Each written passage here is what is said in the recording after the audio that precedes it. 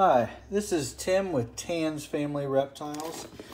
I don't have the reptile room all set up yet, but I am right now just going to do a little video on my isopods and my springtails.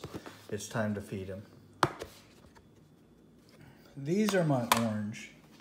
They stay under the ground most of the time. Every once in a while I find one. There's one right there.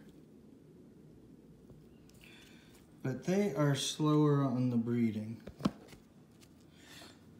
All I do for that is use some spring water. I spray it down a little bit.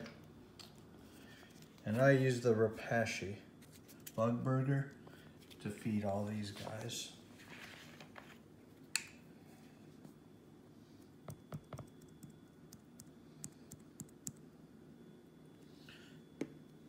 I go through this every day.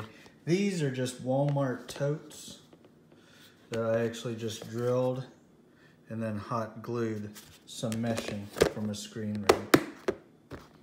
But those are my oranges. I don't see much of them.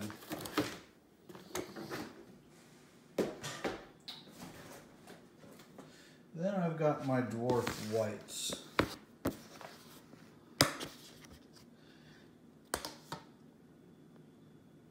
Also have some cuddle bone I leave broken up for them. Now the dwarf whites are doing well.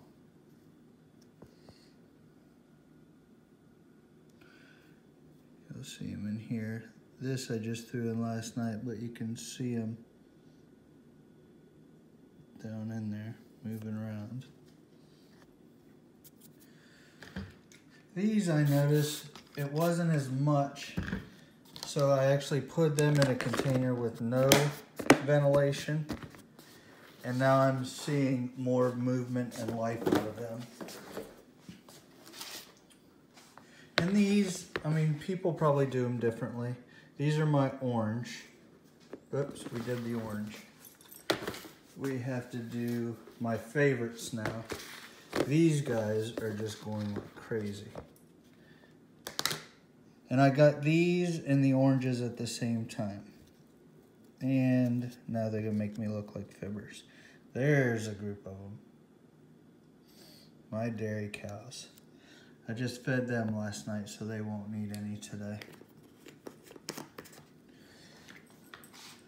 But as soon as I get the snake room, I'm in the middle of getting some more snakes and a rack system set up. So once I get that set up, we'll go through that if you find it interesting. And the last thing I do have for my bearded dragon, Freedom. He started this whole thing, got me into reptiles and all this. But I've got him super worms, which I actually have those guys outside. Now these is just charcoal and springtails. So there they are.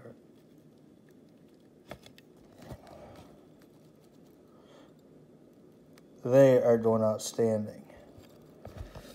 And then I got these guys from Josh's Frogs, and I actually give them the springtail food that they carry over there.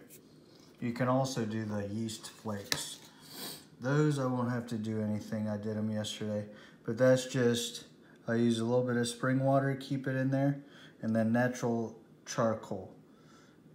Not the stuff for the grill, not the briquettes, but actually it's just burnt wood.